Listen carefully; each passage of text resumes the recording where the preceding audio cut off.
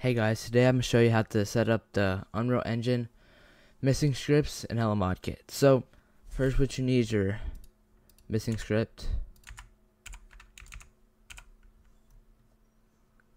Right here, BP underscore missing script.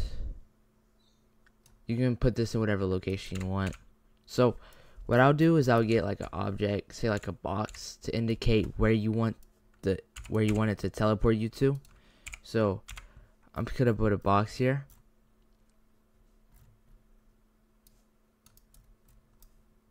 Then you wanna go in your outliner. You just keep copy and pasting the location